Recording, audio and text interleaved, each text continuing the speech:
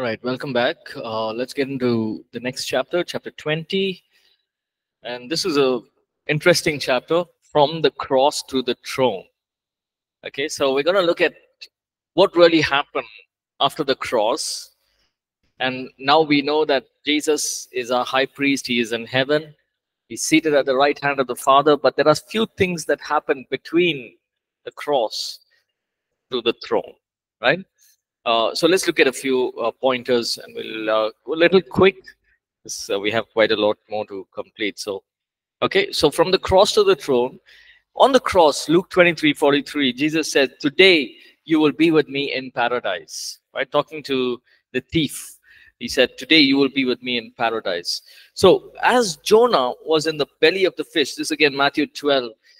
Jesus is saying, just as Jonah was in the belly of the fish, same way the Son of Man will be put away, and on the third day he will resurrect again. Now let's go down. Let's go to Abraham's bosom, the old paradise. Now, Christ let us know. The Lord Jesus, he told us. He said, you will be with me in paradise." So, what is paradise? And so we're going to talk a little bit about it, right? Just like right now, there is heaven and there is hell, right? Now, in the Old Testament, before the cross, there was a place called paradise. And paradise in paradise, there was Abraham's bosom, right? And there was a place of torment. Okay? Understand this, right? So, those who in the Old Covenant, so for example, there was Abraham, Isaac, Jacob, David, Daniel, those who lived according to God's word. After they died, they went to this place called paradise, which is divided into two sections. One is Abraham's bosom, one is a place of torment. Okay, so in Abraham's bosom, it is a place of comfort and rest. Right? So when David and all the prophets and those who lived holy lives during the Old Covenant, they went to this place and they rested there in Abraham's bosom. And then there was a place of torment. So those who did not obey God's word, who did not live a good holy life, they were put into this place of torment. Now Jesus gives one example: the rich man and Lazarus. We know the story, right? The rich man was there living his whole life, and then there was the beggar was Lazarus, who was there begging. But when they died, Lazarus went to Abraham's bosom, right? And here, the rich man went to hell, the place of torment, right? And it's interesting to note that the person who was in hell, the rich man, he could feel his mental faculties, his senses, his spirit, his soul could feel everything. He could feel the burning sensation. What does he say? Just give me a drop of that wine that I could just taste it. Then he saw Lazarus. The faculties he could see Lazarus, right? And he also said, "Oh, nobody else should go through this, so you please go and tell my brothers about this," right? So we all know the story, right? So when the rich man was in this place of torment, he could feel the pain. There was his mental, his faculty, emotional, the soul, mind, will, and emotions that was working at that time. Now, when Jesus died, he said, "From today you will be with me in paradise." So he was talking about this place of rest. Okay, and what happened after Jesus died? Okay, we look at a few scriptures. Let's read 2 Corinthians 12, 1-4. This is where Paul was caught up in the third heaven. Here again, he's talking about into paradise.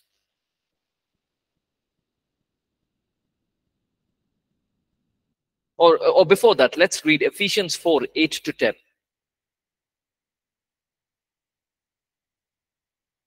Ephesians 4, 8-10.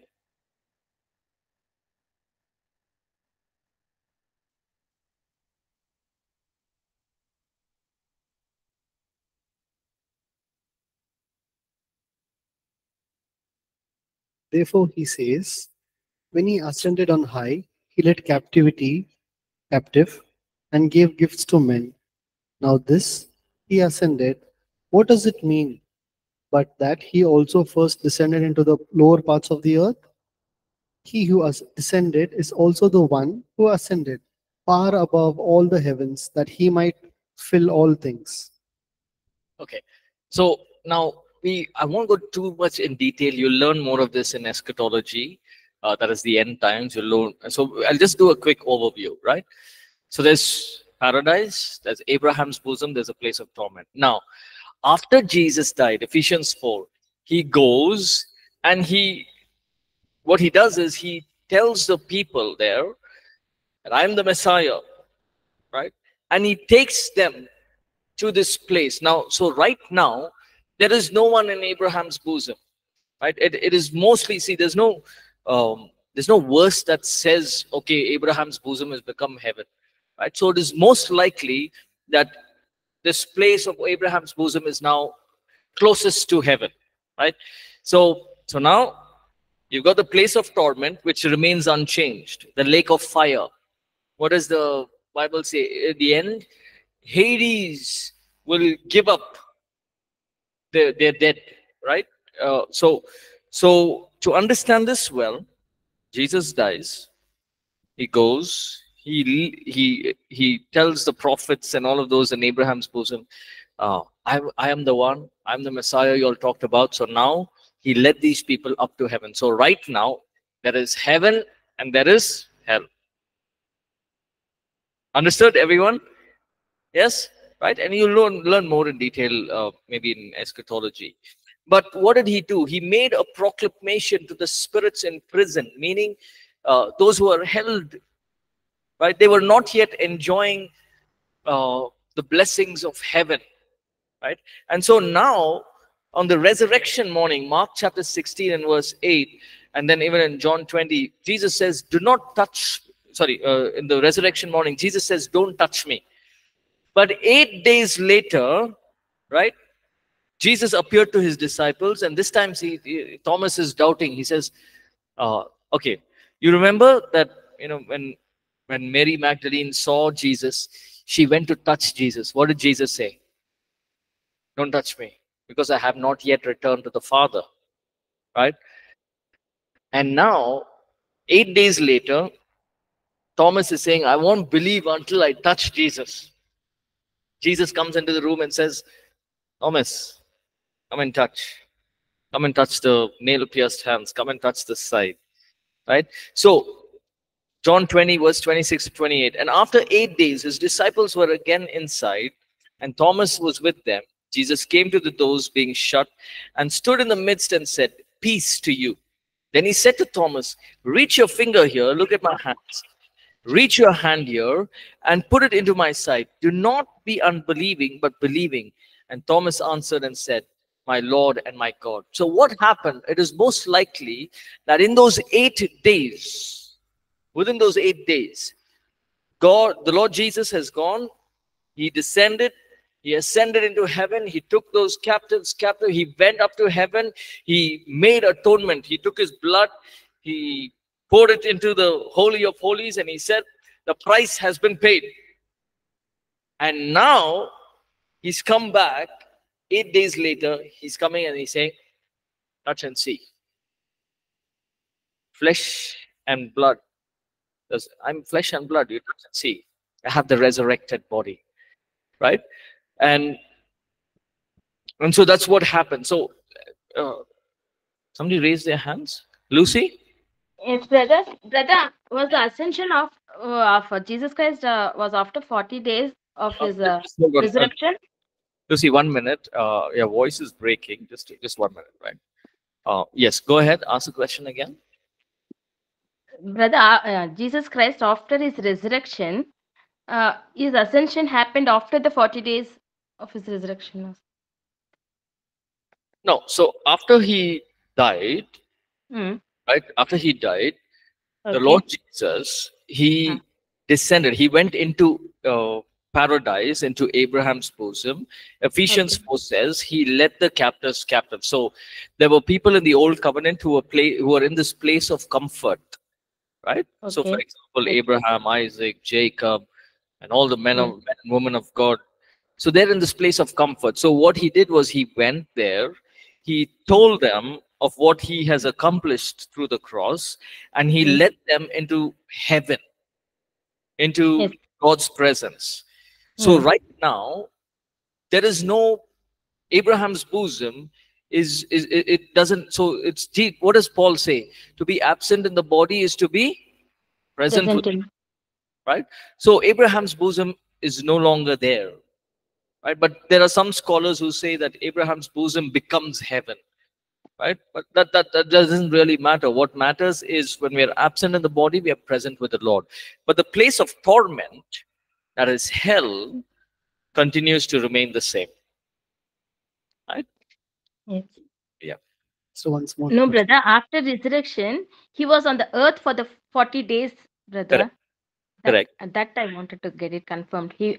You told us that within 8 days after 8 days the Thomas he felt him and he knew. Yes. So he was in his resurrected body, right? So, for example, when you and when as believers, when we die, we will be Mm. changed in the twinkling of an eye. We will have a resurrected body. The Bible here in John 20 it says that the doors were closed and Jesus walked in. So, in a resurrected body, he also ate breakfast with them, right? So, Yes.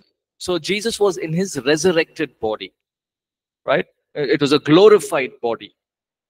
So, yes, they could see him. There was flesh and bones to him. Thomas touched him. So for the 40 days, he was there in a resurrected body. And then after 40 days, he went up again to the Father. Okay. Okay, brother. Okay. Pastor. Thanks, brother. Yes, go Yeah. ahead. Yeah, Welcome. in line with that, we were actually having a discussion an hour back. So when Jesus appeared to Mary Magdalene, he says, "Don't cling on to me, for I have not ascended to the Father." The Father. And he also goes on to show his hands to Thomas and says, "Touch, so Yeah. that you will believe." So, was it before ascension that he showed his hands to Thomas? Yeah. So it's most likely that when he told Martha, don't Mary cling on to Magdalene. me, Don't. Mary Magdalene, Huh? sorry, don't cling on to me. It's most likely he hasn't gone up to the Father yet, right? So he has to make atonement.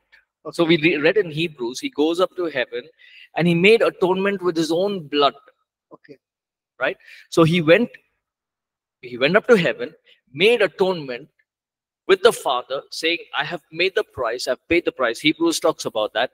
He made atonement with his own blood. And then it was not like Jesus said, okay, I made atonement and left it there. So he had to come, he came back to, the reason for him to come back is to encourage the disciples. Like he didn't just leave them in the air. Even though he told his disciples, okay, I'm going to leave you, I'm going to be crucified, I'm going to go away, I'm sending the Holy Spirit. The Holy Spirit will be like, I am there with you. But the disciples were weary. Thomas was weary. He said, until I touch, I won't believe. So Jesus had to go deal with certain things. So he chose to go in his glorified body. Now, if you look at Revelations chapter 2, we see Jesus. John sees a revelation of Jesus. Oh, he had hair like wool, feet like like grass, and from his mouth came the double-edged sword. Now, if he had gone like that, what will his disciples do? When John saw that, he fell at his feet as if dead. Right? So he cannot go in that kind of a form. So he had to let go. He had to go in a way that he could relate to the disciples. So he went. He said, so the disciples could recognize him. So some of the things that we can take is, see, the doors were all closed. The glorified body, he just came through that, right? People can recognize. They recognize, hey, this is Jesus, right? And even when the disciples are going in the ship, Peter says, that's Jesus. He jumps off the water and he swims towards him. So they recognize Jesus. So Jesus had to do it just to reinstate everything. So he reinstated Peter as well. He got some things done. The road to Emmaus, right? They didn't recognize him until he broke the bread, right? And so there was some things that he wanted to do. He wanted to show that he has overcome death. If he didn't come and he's just saying, I overcome death, I've overcome death, then the disciples, what will they do? Now, the moment they saw it, they were all like, everything changed in them. Hey, Jesus is alive. We saw it. We saw him die. We saw him alive. We ate food with him. We ate fish with him. So he's alive. And he had to show it. Now he doesn't have to prove it. He doesn't have to come and prove that he's alive. We know it. But since it was just the establishing of the ministry, they were going forward. So he had to do that. Because where we were a little confused, in the English version it says, don't cling on to Mary. And for Thomas it says, don't he touch. Yeah. But in Hindi version, both the scenarios it says, mujhe chhuye mat. Okay, so but it is 8 days later. Yeah, so that you have to keep in mind. Here, it is immediately. Here, he's made atonement and he's come back. Right? See, if God chooses, like for example, like we are talking right now, if the Lord chooses, he can come here as a man and talk to us. If he chooses, right? Yeah, if he chooses, if he wants to, he can come and sit with us one-on-one, face-to-face, and we can talk to him. If he chooses to. But then there's a glorified Jesus. We cannot look at his face. But what does the book of Corinthians and Thessalonians, Paul writes, and he says, in the twinkling of an eye, in the sound of the trumpet, we will get a glorified body and we will see him face to face. Because the corruptible will become incorruptible. In our natural eyes, with all our sin nature, we cannot see him. So when we get that glorified body, we will see him face to face. Right? So there was a reason why Jesus did that. Right? But is he able to do it now? If he wants to, he can. We hear of testimonies where people have seen Jesus coming and healing. Some of them have not seen the face. Some of them have probably seen the face. All these are there. So it's all in God's control. Jesus' control.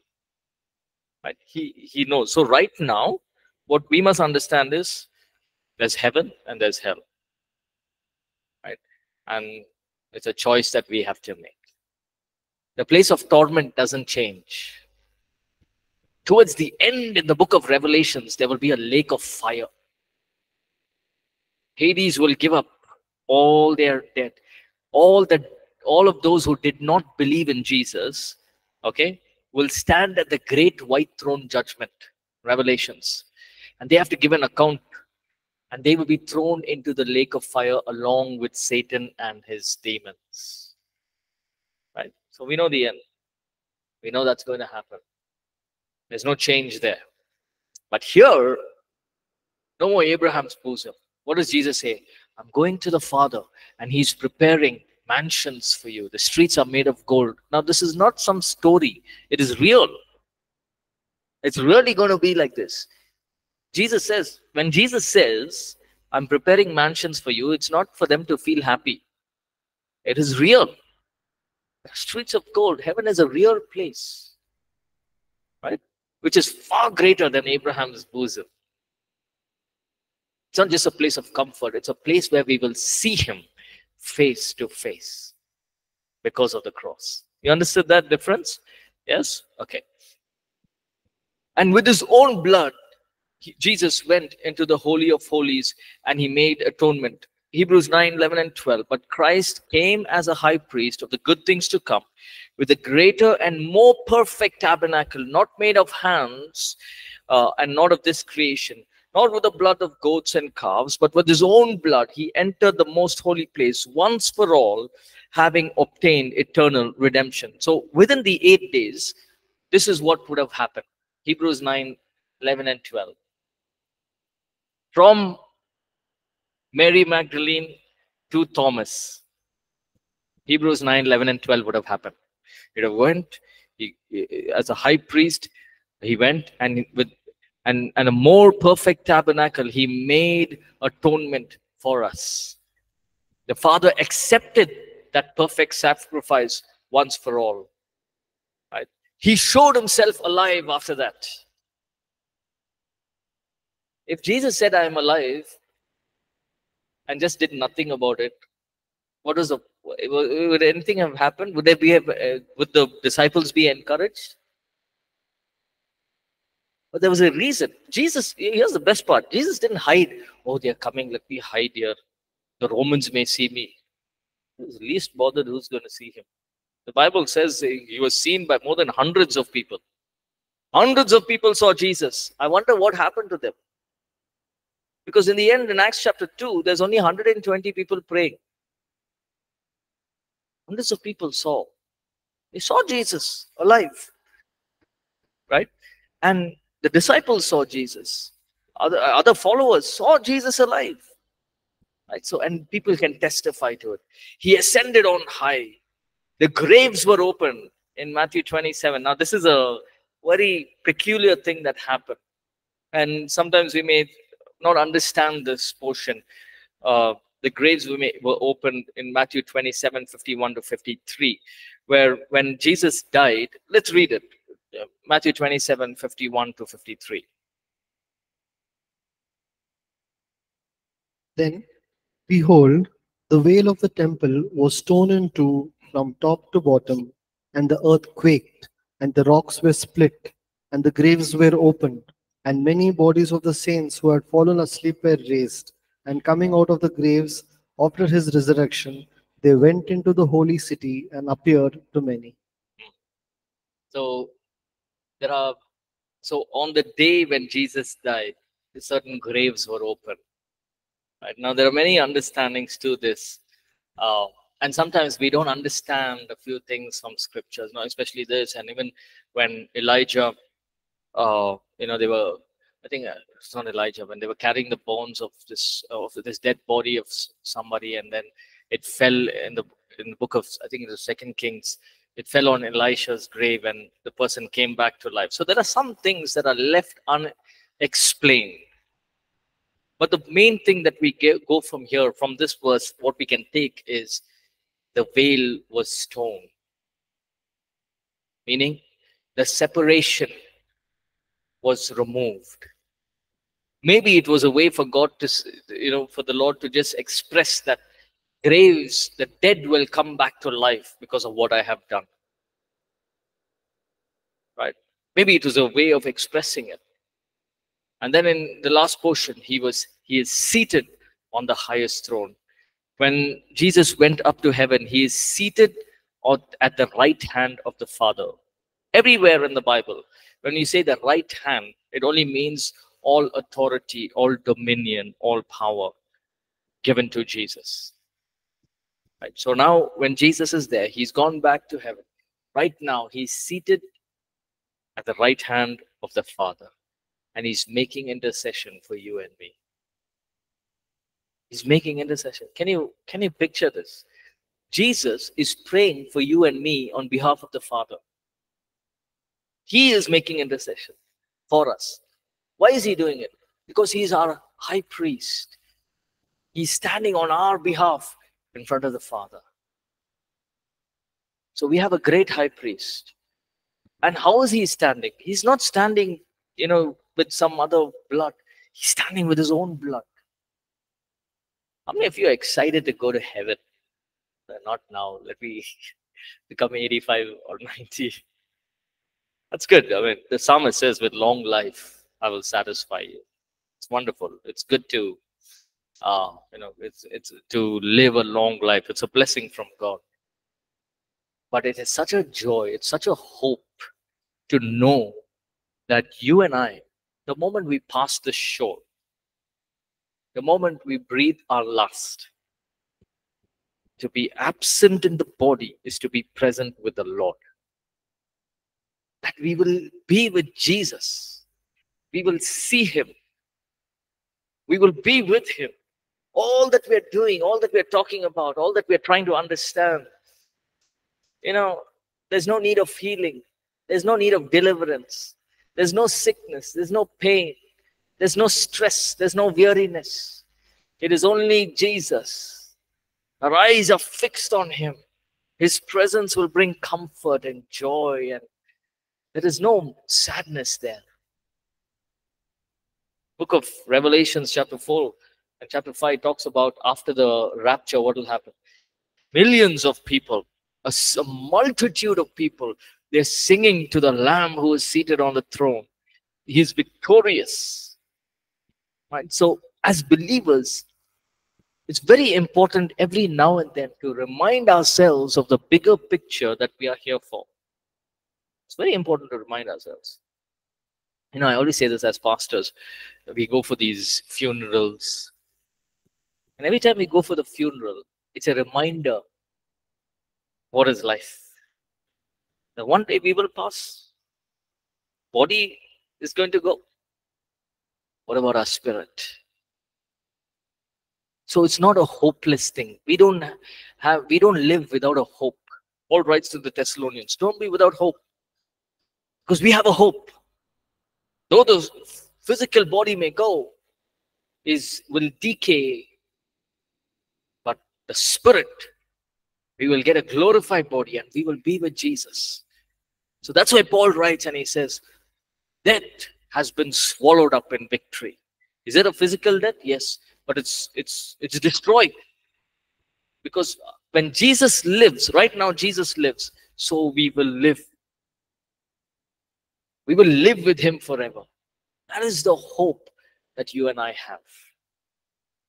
So every now and then, remind yourself, right? It's good to work hard. It's good to, earn and do things in the ministry and have plans, have things.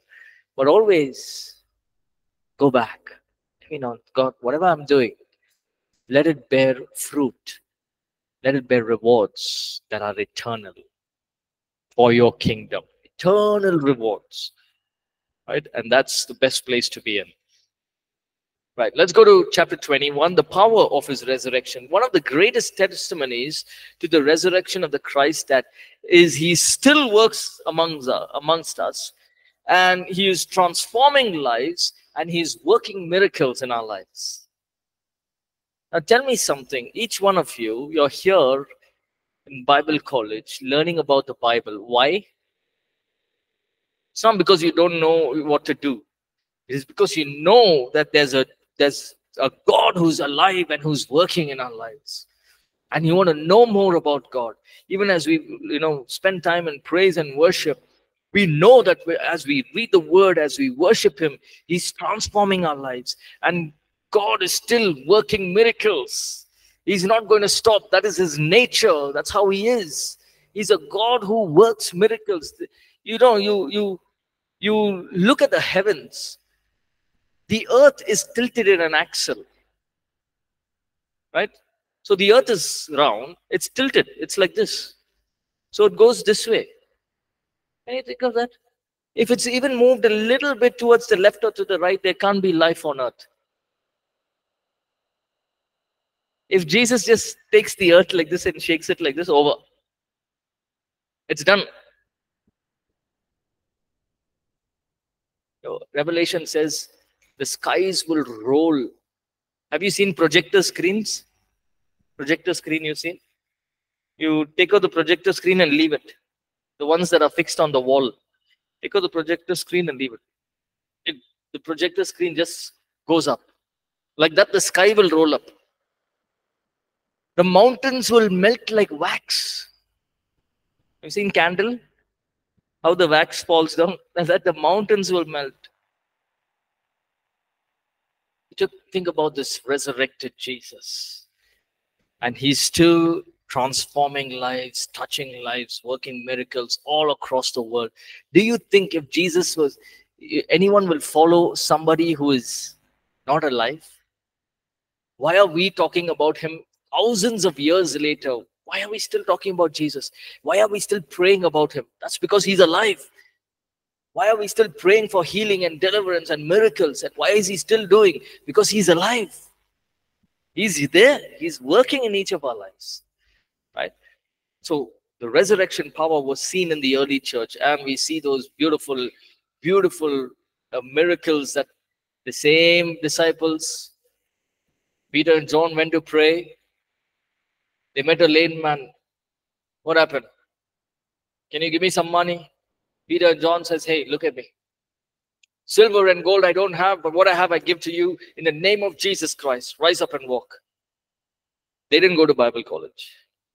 They didn't have anything, no degrees in their hands. You know why the Pharisees and the Sadducees were upset with Jesus and his disciples? Because Jesus and his disciples were doing things which they could not do.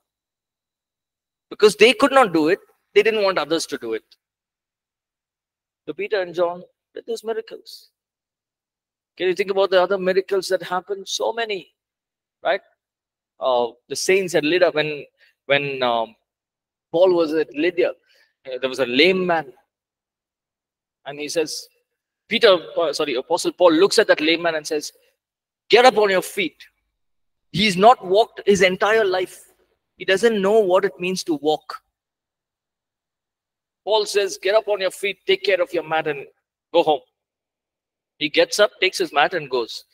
For 38 years, he did not walk. He doesn't know what it means to walk. Right? We see the resurrection power in the early church. We see in the great miracles that Jesus is doing. He's doing it even now, available for all of us as believers. Jesus is giving the same Holy Spirit to each one of us. What is one of the gifts of the Holy Spirit? The working of? How many of you know all the 9 gifts of the Holy Spirit? I know, Pastor. Very good, Gertrude. Okay, those who are here, the 9 gifts of the Holy Spirit. Okay, this is your homework. You should know all the 9. Okay, how many of you want to flow in the gifts of the Spirit? If you want to flow in it, you don't know what it is. How will you flow in it? Right? I want you to learn all the 9 gifts of the Holy Spirit. And then the fruit of the Spirit. This is Sunday school stuff. You should know it. Right? All 9. You should know. You're praying, God, give me the gifts of the Spirit. Jesus is asking, okay, which one you want now? Let me go back to the Bible. No. You got to know it.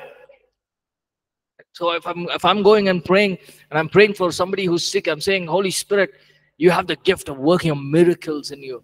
So Lord, you release that working of miracles. Let a miracle happen in this place. In Jesus' name. So what are we doing? The gifts of the Spirit is there. It's available for all of us as believers. Right? But we must know it to walk in it. Okay? So next class, I'm going to ask everyone what are the 9 gifts. The power of God exerts, the power that God exerts towards us who believe is the resurrection power. The same power which raised Jesus Christ from the dead is working in each of our lives. So when you are praising and worshiping God here, praise and worship that happens here or maybe in your homes, those online, the same Holy Spirit that raised Jesus from the dead is the same Holy Spirit that is ministering to you at that time. So what can you expect?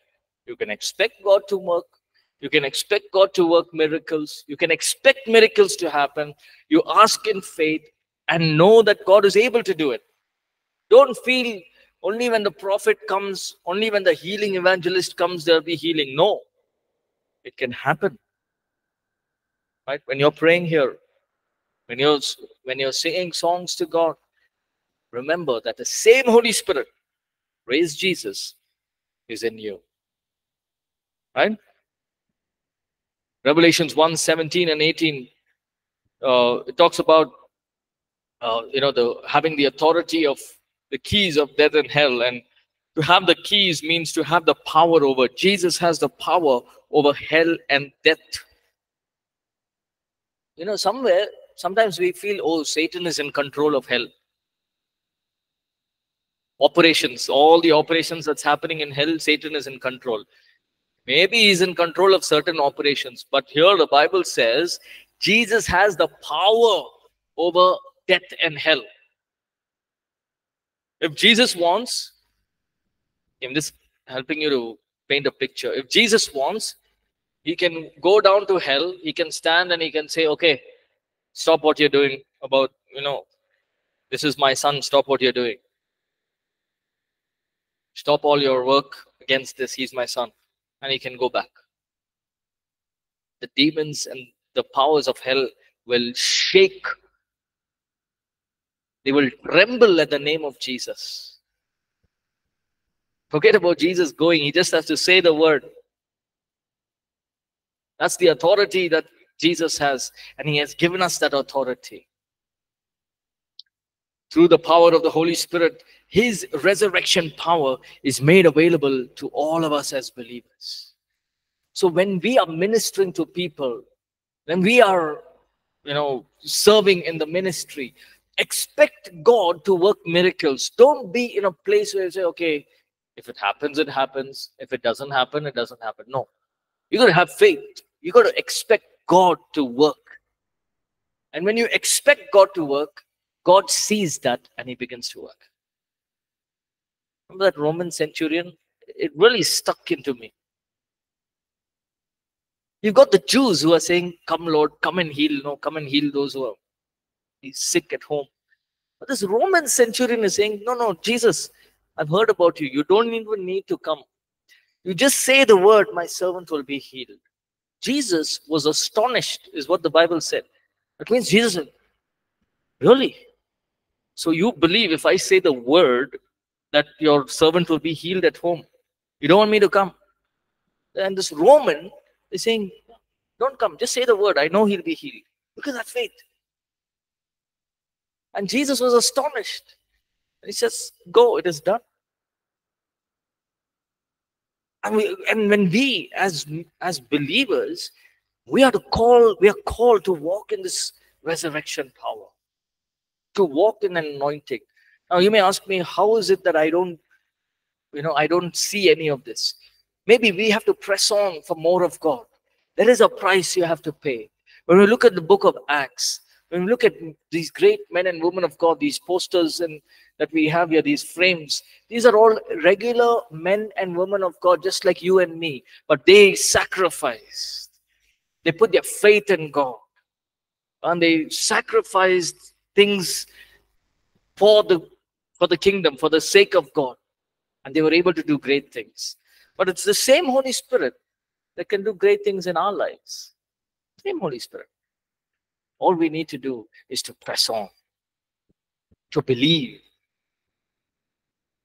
I like that verse. If you have faith as small as a mustard seed, you say to this mountain, be removed and be cast into the sea, it will be done so. There's another verse where Jesus is saying, when you ask, believe you have already received it. What measure of faith is that? When you ask, believe you've already received it. And so we are to walk in this kind of resurrection power. Jesus is the resurrection, and he has walked in resurrection power before his death and burial, and he continues to walk in resurrection power. What is the enemy doing against you, in you, or in your circumstances? There is a power that is available in you to stop and overthrow the working of the enemy. Amen. When the enemy comes in like a flood, the Spirit of the Lord will raise a standard against it. Remember, God is fighting for you. God is fighting for you. He will not, we have such wonderful promises in his word. He says, hey, I'm fighting for you. I will stand with you. Stand still. You see the salvation of the Lord. The battle is not yours, it's mine. I will fight you. You just trust me. He's telling the Israelites, you don't worry about the Red Sea. I will handle the Red Sea for you. You just stand still and you see what I'm going to do now. What you have never thought in your mind, I will do it now. I will part the seas into two. Yeah, the Israelites says, were there no graves in Egypt? You brought us here to die. They are complaining to God. But God is saying, hey, stand still. I'm going to fight this for you. I brought you out, so I will take you out. You stand still and see the salvation of the Lord. So no matter what circumstance you're going through, whatever impossibility, or whatever plan that you have ahead, maybe you have a plan to start your own ministry, a big vision ahead, and you see yourself, and you're saying, God, how is it even going to happen? I don't have the finances, I don't have the resources, I don't have people, I don't have money, I don't have anything with me. Don't worry. You stand still, meaning you trust God. Right? Hebrews 11 talks about faith, and he says, By faith, they subdued kingdoms and authorities. So you stand, you believe God. You prayed for it, you believe that God can do it. If you haven't prayed for it and you don't believe, it will not happen. Right? If you haven't prayed for it and you don't believe that God can do it, it will not happen. You got to believe. You got to have faith. You got to trust God. Right? Even in the impossibilities, even in those challenges, you trust God. God will make a way for you. So remember that, right? The resurrection power of Jesus is working in us. Let's go quickly to chapter 22. The way of the cross. How does the cross affect our daily lives? Right? The cross is an offense. When I say the word offense, what is offense? You know the feeling? Oh, sometimes you eat something, it's offense is something that is it is deeply disturbs you. Galatians 5:11, and I, brethren, if I still preach circumcision, why do I still suffer persecution? And the offense of the cross has been seized. Paul is saying, if they are beating me up and putting me into prison and causing all this trouble to me, if it's because of circumcision, it's no use. If I preach circumcision, I'm safe. But the moment I say there was a man who came, there was God who came down as a man, he died on the cross, took all my sins, people get upset. They're angry. They say, how can God die on a cross? It is not making any sense. It is silly. What you're talking is rubbish. We cannot believe this. That's why they beat him up, put him into prison. So Paul is saying to them, if I talk about circumcision, my life will be peaceful. No problems. But I'm not talking about circumcision. I'm talking about the cross of Jesus Christ. It's an offense. It's going to be an offense till the end of time. Till Jesus comes back, it will be an offense. So people say, hey, what, you're a Christian, what do you believe in the cross and all? That's okay. It is an offense. You can't help it. But it is also the power of God. Right? If people ridicule you and mock you because you're a believer and you believe in the cross of Jesus Christ, it's okay. It's a natural thing. That means you're in the right place. Right? If you are persecuted for your faith, you're in the right place. It's an offense. There's separation from the world. Galatians 6:14. But God forbid that I should boast except in the cross of our Lord Jesus Christ, by whom the world has been crucified to me and I to the world. A life of self-denial. No man is a friend of the cross of Christ. No man who is the friend of the cross of Jesus Christ will give license to his passions, indulgence, and he will not give license for the enemy to come and work in his life. Right? If the cross of Jesus Christ is working in your lives, you will not let the things of this world affect you.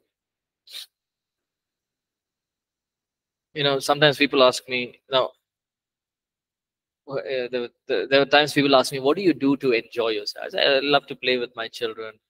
We like to go out every now and then as a family. So what do you do? Because I don't have a Facebook account. I don't have Instagram. I don't have any of these other things. WhatsApp, I use it sometimes very minimal. Because in ministry, we get all these WhatsApps and messages, and so I have to coordinate. It doesn't matter to me, all of these. See, Instagram, Facebook is very good. I'm not saying it's not good. Right? It's a wonderful means of, reaching out to people. But I don't waste my time on that. I don't have a personal account. I don't see how many people. I don't even know how to open the Instagram thing. I don't know. I don't know what it is, first thing. And I don't want to know it. People may say, oh, then you're living in the ancient times. I say, that's okay. That's okay. You should be in line with what's happening now. Yeah. I have to, if my work requires me to have Instagram, I will have Instagram. My work doesn't require me to have Instagram and Facebook and all of this. I don't waste my time. It's a waste of time for me. I would rather spend that 1 hour on my knees praying, seeking God, or reading God's word. I'd rather do that. Right? And there are times when we'll have to separate ourselves from the things of this world. It's very important to be willing to do that, right? People may not accept you at that time. That's okay. It's okay. They didn't accept Jesus. It's all right. No, I'm not saying don't have Instagram, okay? I've said this before, when I joined Bible College, the first week or second week, I was working in the corporate sector, so I was using a phone and all of that. And somewhere in my spirit, I felt this phone is disturbing me. I've come for studies. I have to study. I have to prepare myself. So I woke up in the morning. I took the phone. I put it in a toilet and flushed it.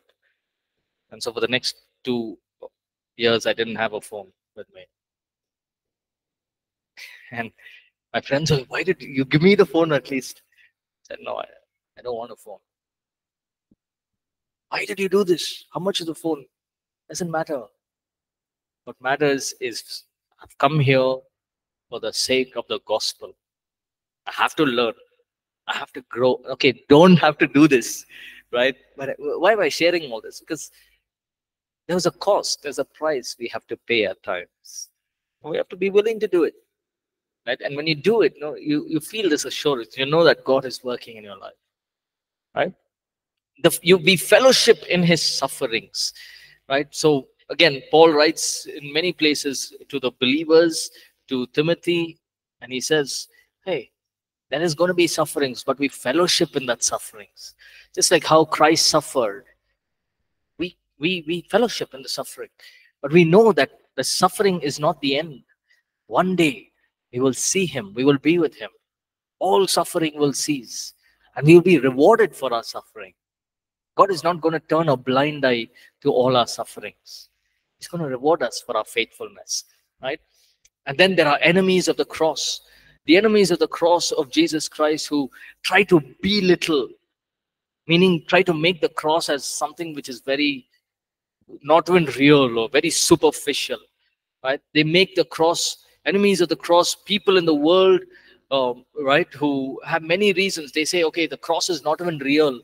It was not God who died. It was just a good man, just a prophet who died, or just a leader who died, and he's nobody, right? Just a good man. Enemies of the cross. Then you have enemies of the cross in church, where there are, Paul states that whose God is their belly, right? They indulge in self-indulgence, whose glory is in their shame, who live worldly lives with worldly thinking, right? And we are told that their end is destruction. There are enemies of the cross. The number one thing the devil doesn't want you to believe is that Jesus died on the cross and rose again from the dead, and He is alive today. He doesn't want you to believe in the cross. So he will make up stories and all kinds of stories, deceptions and lies. Actually, Jesus escaped. He went into, the Himalayas. He was sitting there. And that's how from that came the whole yoga movement. Or then you have these other ideas. Actually, instead of Jesus, there was another person who went on behalf of Jesus. Or there's another study which says, okay, the angels came, brought him down. And thirdly, there's, Jesus did not, he died on the cross, but he didn't resurrect. The disciples, in the book of John, it's written that they still believe that the disciples stole the body and went. So there's a group of people who believe that. The enemy can bring in all kinds of things because he does not want you to believe that Jesus died on the cross. He's forgiven your sins. He can bring healing. And today he's alive. He doesn't want you to believe that. So he can bring anything into your mind and my mind. Here's what it is. When we know the word of God, we stand on that. So we can tell the devil, hey, I believe, because that's what the word of God says. Finally, when we don't believe, we are crucifying the Son of God afresh. Hebrews 6:4-6. For it is impossible for those who were once enlightened and have tasted the heavenly gift and have become partakers of the Holy Spirit, and have tasted the good word of God and the powers of the age to come, if they fall away, to renew them again to repentance, since they crucify again for themselves the Son of God and put him to an open shame. Every time you and I as believers, we choose to go back, knowingly we choose to go back to a different life, or to sin and to the enemy, we are crucifying Jesus once again. Right? And so we thank God for what he has done through the cross. And so we've completed this section. Next class, next week, we will start with section 3, the blood of Jesus Christ. Right? Thank you so much. Thank you for those who are online. Have a great weekend. I'll see you all next Friday. God bless.